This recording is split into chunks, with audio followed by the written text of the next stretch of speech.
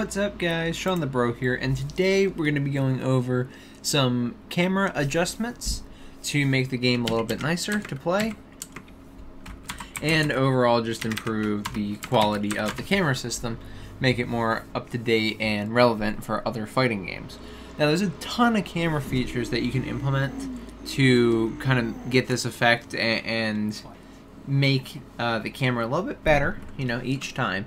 But I think the main thing right now that needs to be adjusted was the fact that the camera was actually sticking to the center of the players regardless of how far over on the screen your characters got.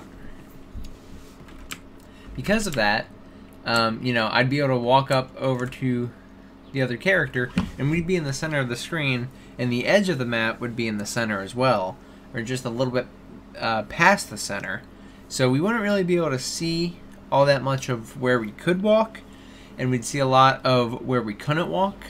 And especially if you're doing like an inside level, well, this is terrible. You don't want all this extra space. So we can go ahead and fix that, and that adjustment can also fix the walls. You see the walls were coming right behind the character. So before they were making it where they were very, very close to the character since they followed the character. We don't want them to be so close to the character, otherwise you'll be bouncing before you even touch the edge of the screen. But making this adjustment will make sure that the walls stay at the appropriate location. This is what it looks like. You hit the opponent bounces off the wall and gets up. And you can see the way the walls move, like I said. They don't exactly...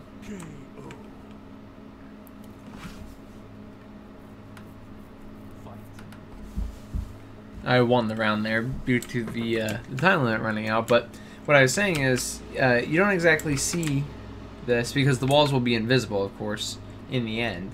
But you can see that the walls are stopping and they give the player all this space to move. Now, of course, if you want, you could still lock them in while the player's in the corner. But otherwise, this is pretty much the best way to do it. Alright, so today's episode is going to be fairly simple in terms of the logic we have. It's basically just going to be changes in default camera. I'm also going to go over some changes that you could potentially make to make your game, you know, maybe a little bit fancier, or use cameras of other styles. However, I'm not going to show the actual logic for that today, because the other camera episodes actually will all be finished within another episode that is planned, since the camera kind of is actually reliant on these other features.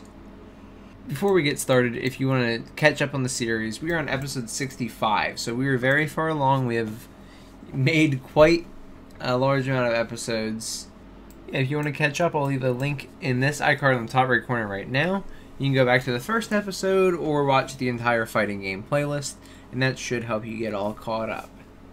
I will also just leave the camera episodes if you want to watch them and get caught up without caring about the rest of the series.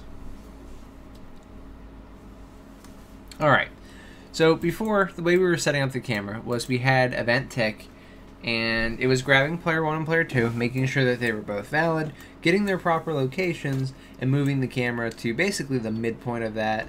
It does kind of depend on what we pass it along, but for now we're using the midpoint of those values. I was setting this minimum camera height to make sure that regardless of where the character started, the camera was already at the proper location. And I've added some things in here, which obviously I'm going to go over. But then we are setting the field of view. So these are all good, but let's think about a few things. I've gone ahead and written a determine if camera should move function. And basically what this does is it'll just determine, based on the location that a character is, if the camera should actually move or not. And this is useful because the camera should not move if the characters are up against the left and right max boundaries. The left and right max float values we have. We made these in a function called set outer boundaries. But now we're improving it, because before, we weren't actually doing anything with left and right max.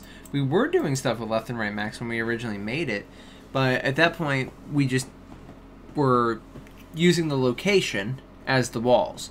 Now we have actual walls for the player, which is good because we need things like bounce. But the locations are also good too. For example, in this case, the location can be used to determine how far the camera boundaries and the camera should be able to go. So in this case, this is my set outer boundaries function. Again, you should already have this if you copied the camera tutorials or if you watched them, but let me explain what's going on here. So basically, we were getting the actual location, breaking it up to set the actual location of the camera edges. And we were actually setting left max and right max again in this function already, so you should already have this. Make sure your values are accurate. For example, this is the player 1 reference Y value.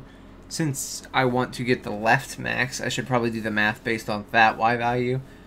So I take the player's Y value, subtract 1000 from it. We subtract a negative 200, or basically we add 200. And then for the right max one, I do basically the same thing where I take player 2's location, I add 1000 units to it, and I add a negative 200. And this is basically, we subtract 200. And then we set that to be the right max. So now that we have these variables set, and with the proper values, we can actually use them in a case where it's important. For example, in our camera boundaries. So the determine if camera should move function. Now you can go ahead and hit plus function to create a new function here, and then go ahead and call it something along these lines. And then inside, make sure you click on the function node itself, or click on the name in the function graph here, and add an input of a float. So you just hit this little plus, change it to a float, and then name it. It is going to be called whatever you want. I called it camera move location. And camera move location is basically going to check where the location of the camera will be after a suggested move. They can tell the game that the camera needs to stop moving, or basically that it needs, it's reached the edge, and at this point it doesn't need to go any farther. So the way you do this is I take the camera move location, I check if it's greater than our left max, because remember, left max is left of the way the camera is. So the way the camera is facing, the left of the camera, out of its field of view, if the camera move location was going to move to a value smaller than that, then can move is false. If that's true, then we continue on and we check right max. We basically want to make sure that this value is less than right max. And if that's true, then we return node with can move. And just so you know, you can click on anywhere in these functions or on the variable itself, inputs, outputs, and you can pick the boolean can move here as an output. So you'll have to type return node in every time. Alright, now let's take a step back at this again. So this is all the logic prior to this episode, right? So where do we want to put this determine if character should move function? We want to put this before we set the actor location for the camera. So it's set on tick because it needs to, update accurately and blend accurately with the way characters are moving. We can't know that ahead of time. However, we can still modify certain aspects of them, or just flat out skip certain aspects of them, if the camera should not be able to move. So for example, I still want the walls to be able to move to a certain extent, and we still want the field of view to be going even if the can move boolean returns false here. So I drag right off of it and I bring it into a branch. If it's false, then I'm setting actor location. And what I've done here is kind of a little trick to make it so that we're only setting the actor location for the Z value. So basically, if the camera should not move, and I guess I should be calling this determine if camera should move horizontally or something like that. But if the camera should be able to move, then theoretically they have no change on the X and the Y. So what I've done here is I've still called set actor location like I've done below. So I've pasted this. Remember, this is only if can move is false here. If can move is true, then we're setting the actor location of the camera, determining left player, setting the inner boundaries, and all this other stuff. If it's false, then we're going to set the actor location, and I am going to pass in the Z, the same Z that we've been using. So check this out. Now remember, in set actor location, I've copied it here. You have this new location variable. Well, this is a vector, so you can right click on it and split pin. When you split the pin, you then have the X, Y, and Z values. So I get the actor location of the camera, just like this, and I split this pin. And then I pass in the X and the Y to this new set actor location. And basically what I'm saying is, the location of the camera is going to be your X and Y value. That is not going to update. But this return value Z here is yet to be used. And we don't want to use the return value of the camera. We want to use our operation that actually moves the camera and the field of view and all that other stuff.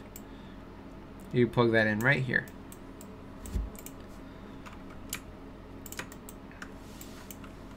And that's what's going on here. Then, as I said, I move the determine left player and the set inner boundaries to be directly after the set actor location call if can move from determine if camera should move returns true. And the reason for this is, remember, I want the boundaries to also stop moving once we reach the edge. That way there's plenty of space between the boundaries. The rest of the logic in here is stuff we've already done. Basically it gets the actor's location, checks zoom levels, and then sets the field of view. Now, what I did want to talk to you about is some other issues that exist. So for one, if you're playing the game and your opponent gets up, sometimes, not always, but sometimes they will get up and they will do kind of this jitter upon recovery. So let me say that I hit this guy, just like that.